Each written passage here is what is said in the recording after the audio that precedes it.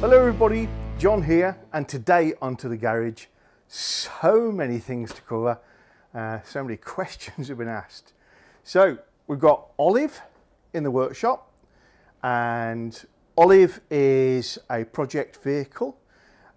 She's probably not a forever vehicle on the fleet, but she will be with us for a little while because, hey, Volkswagen T2, there's always plenty to do. And our plan with her is to get it as good as she can be at a reasonable cost, enjoy her for a little while, and then maybe move her along to a new owner. We'll see how that works out. Are we moving away from the Jaguar stuff? Hell no. But the Jag is obviously outside whilst Olive is in here. And we've got lots and lots of jobs, videos, adventures to share with you with Purdy. The very next things that are coming up on her are looking at the results of the brake swap and upgrade. So lots to share very, very soon. Showing you how I've converted my XK8 to include Bluetooth audio, Bluetooth phone hands-free system, dimming out my sat-nav on my phone and letting the instructions come over the speakers, all that sort of good stuff. So integrating some modern systems into the existing setup. The beard is obviously a new thing. You may call it stubble, I'm calling it a beard. That's just because I've not been desperately well lately, so I decided to give my face a rest as well as the rest of me. That will be coming off in a couple of days, so no changes in image are included in this video. I've had a fair number of requests for what's the numbers, what can you share, what's the detail on Olive, because there's plenty of people out there who are just as passionate about the Volkswagens as they are about the Jags. So I'm going to share a little bit on that with you and why she needs to be in here. Why was some love and attention required? Here we go. So here she is. Olive, or Olive Oil, as she is known, is a Volkswagen T2 or Type 2 transporter, commonly known as the bay window in the Volkswagen community. The earlier iterations of Volkswagen's Bully, Microbus, Campervan, call it what you like, were known as the split screen. The most distinguishing feature, if you're not a Volkswagen aficionado, is obviously two windscreens, two separate screens, but actually the T2 or bay window is significantly different in almost every way cosmetically. Panels are entirely different.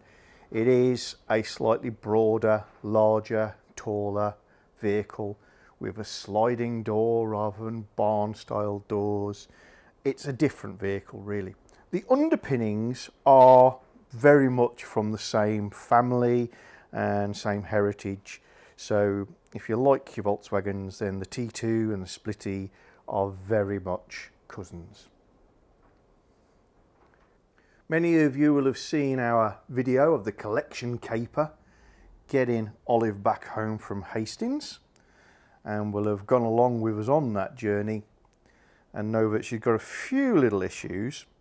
But what we're looking at here is actually a bus which is mechanically sound. Underneath, chassis wise, bodywork wise, is absolutely solid. Does have a few cosmetic issues, which I'm not sure how far I'm going to go with correcting those. I'll show you once more the sort of worst bits of the vehicle, if you like. So she's pretty straight. There's a few little wrinkles in the major panels. Seams have a few blisters on, which could probably be cleaned up very easily, but again, you need to blow in the paint. She's had lots of repairs and love and money spent on her over the years, and is probably coming around for the next generation of that love. And you see that the rear wheel arch has been changed on this side, and where it's been welded in, it's just starting to scar up again, and there is a little bit of crust on that edge. and there's a previous repair to the rear quarter where the paint has split. The rest of it is actually pretty decent. The normal rough bits around windows have all been treated and painted, if not done in the best possible way. Kenny Everett reference there. Doors look in remarkable condition. So remarkable that cannot be standard. It cannot be original. The mask or front clip is entirely new. As we go down the side, again, the outer skin on this door is in really good condition, but it is showing a little bit of signs down the bottom here that the skin has been replaced, therefore a bit of welding's gone on and a bit of blistering. But we're talking about a 42, 43-year-old vehicle here. This is in good condition. For something that's not been messed around with to look better than it is anyway. That's what I like about Olive. This is exactly, you're getting exactly what you see. It's not bodged up. Rear quarter on this side, much better. Back panels have been replaced at some stage. New tailgate, new engine cover. Again, a little bit of blistering and corrosion where seams are. And a little bit of scabbiness around the windows. But again, honest, straightforward van. She is a 1979. So this is actually the last year of the official Volkswagen build of the Transporter T2. And look at the odometer. You'll see 34,680. And from looking at the paperwork that I have with the van, what this tells us is the engine and the gearbox were replaced about 2006, and at this point the speedo was replaced or reset. So it's done just under 100,000 miles, and then this is how many miles it's done since the engine has been changed. Also of note, she's an auto. People are starting to think that I've got a real thing about autos. I do like an automatic, but I don't go around choosing vehicles because of it. There is a big advantage with an automatic on a vehicle such as Olive, and that is that gear shifts on Volkswagen Transporters can be quite ponderous.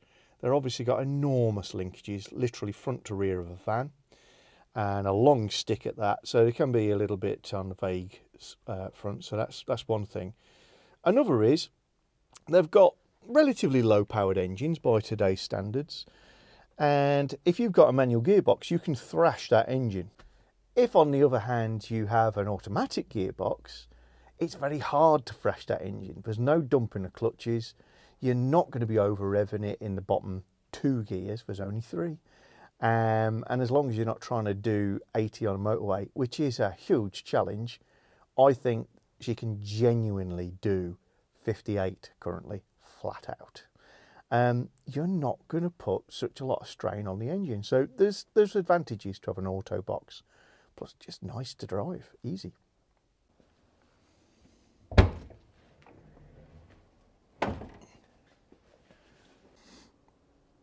So here we have the mighty 2-litre flat 4 air-cooled Volkswagen engine.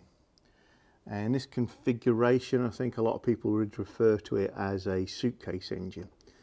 So this is a carbureted engine. You see we have the twin choke carb up there.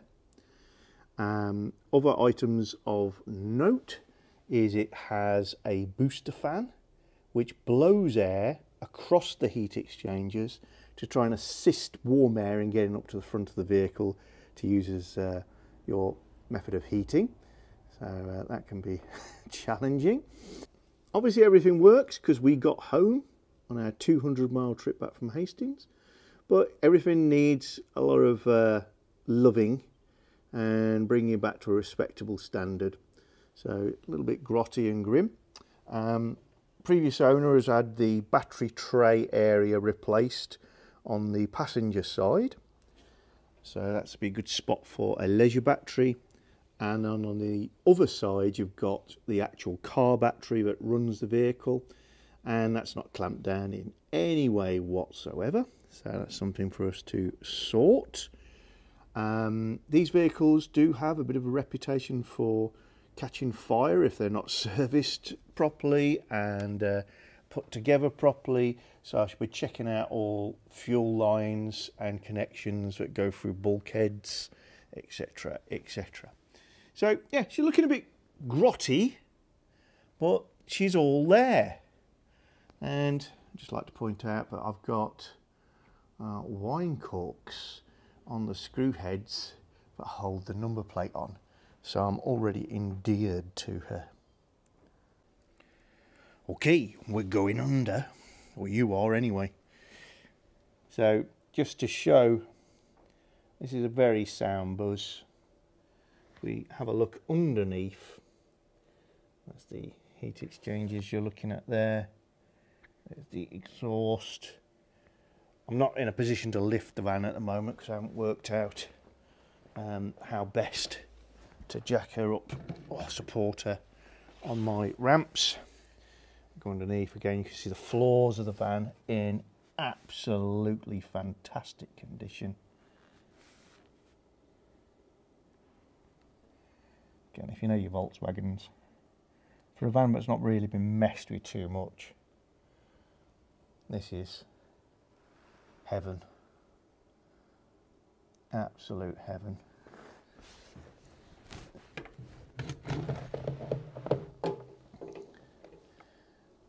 There's work been done. You can see that's a new rigger, outrigger, but done properly, not a problem. This is an honest vehicle and will make somebody an incredible long-term VW project. So, if it's so great, I hear you all cry, how come a scruffy oik like you, John, who's more into his jags and downhill chariots, can afford to have this as a spare about him? There must be something very wrong with it, because they fetch 20 odd grand. Well, yes, there is something very wrong with it, and that is the interior. And the interior is shot, I think is the word for it. So let's give you a little look at what joys are inside it. So this is the cab area.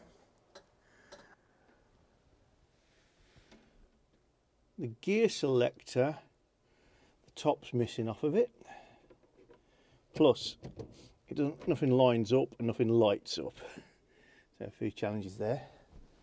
The flooring is falling to pieces. The kickboard is falling to pieces.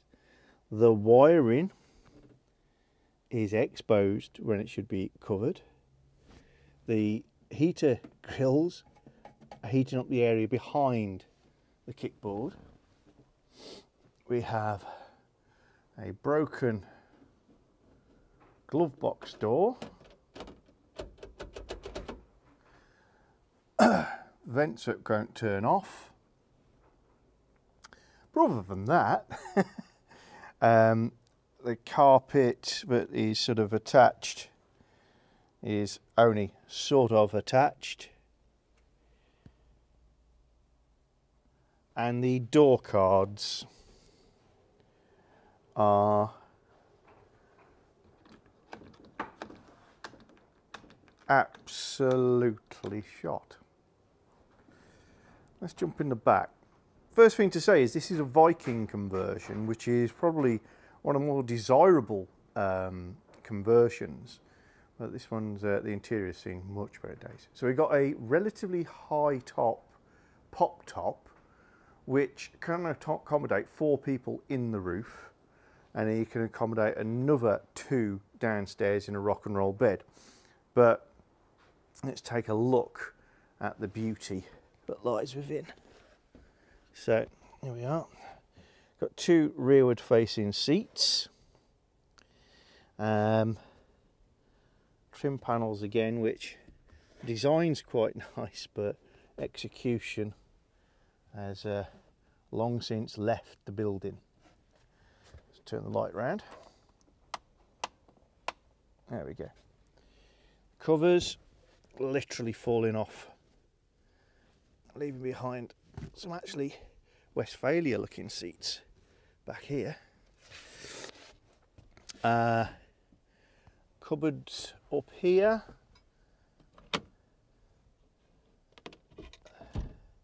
As you can see, all the woodwork is basically shot to pieces. There's a charging station up here which I wouldn't dare turn on. The sink unit is here. What's left, the lids, I mean, look at this, that's how bad things are. Here, this is where the gas should live. Water should live below that. There's a fridge up here which currently doesn't work. A drawer which no longer fits the hole. A crazy ass knob which I think is to change as 240 mains and 12 volt, but I'm use that for the fridge, who can tell. Door cards again, different one in the back, all ropey as. All woodwork literally is just dissolving. Over here, this crazy arrangement in a Viking is intended to be your kitchen. Look at the state of this. And that cooker lifts out and places on top of this area to make your camp kitchen. Originally you'd have been able to lift this out. I think it's long since lost that feature. And over here we have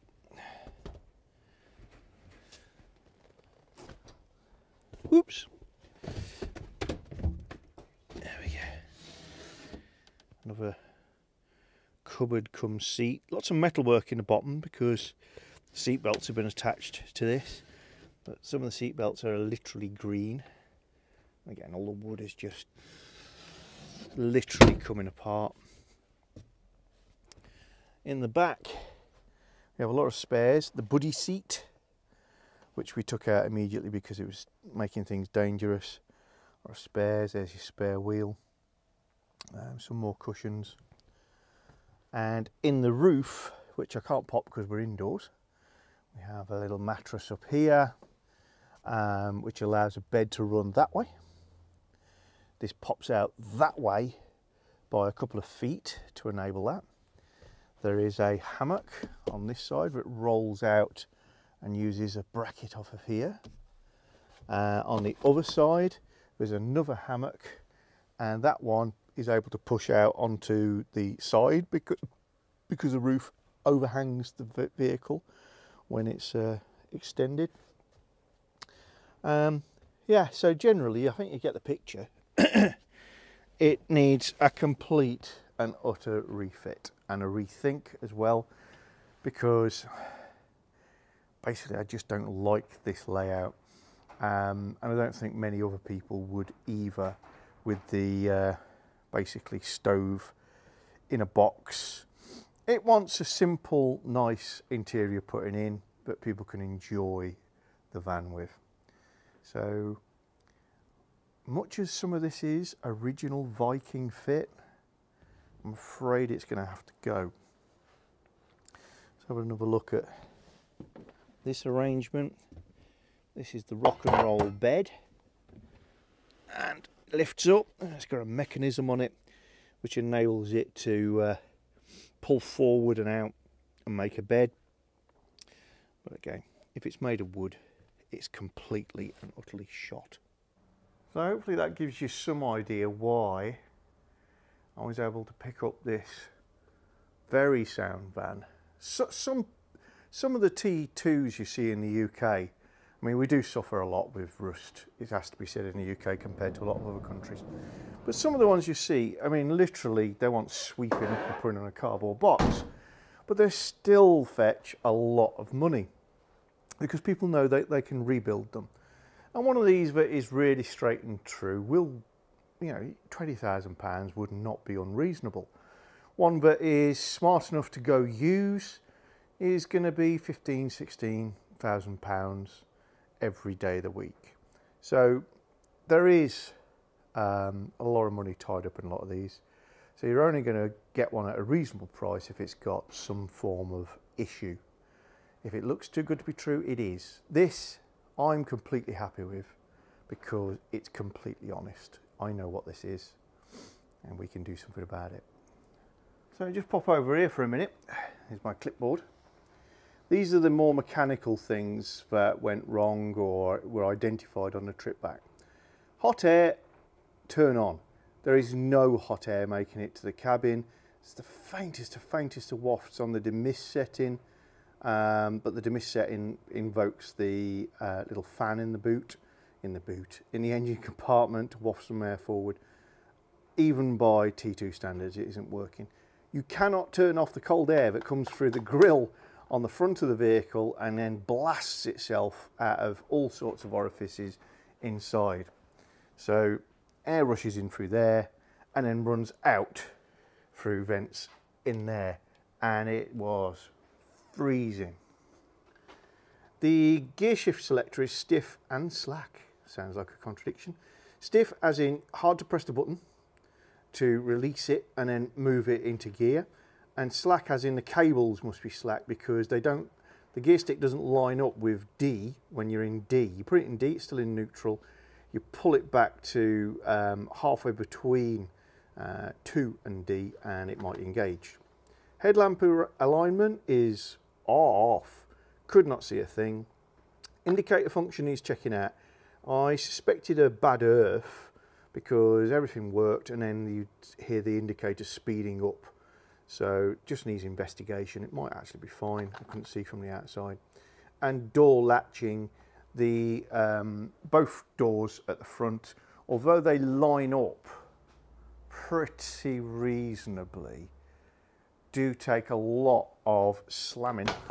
That one's obviously done it straight away, to get them to latch properly. So that just needs a bit of investigation.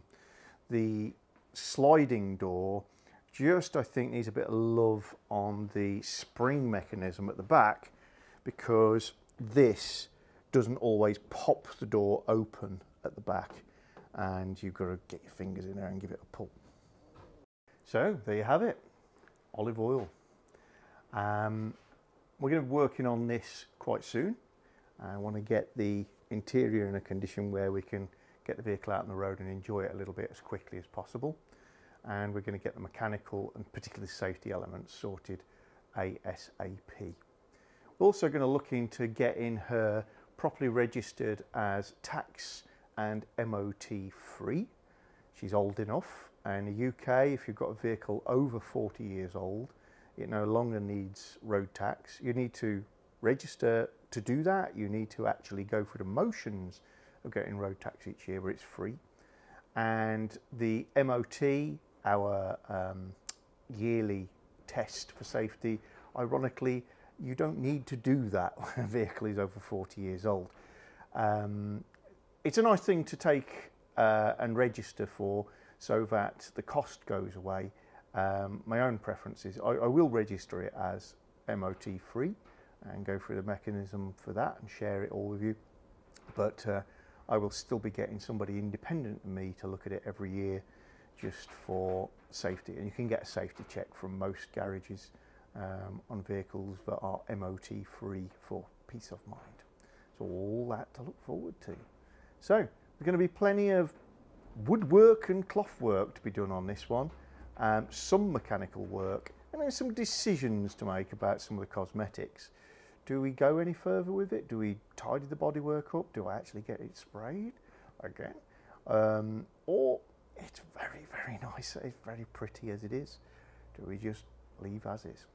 All decisions to be made soon on To The Garage.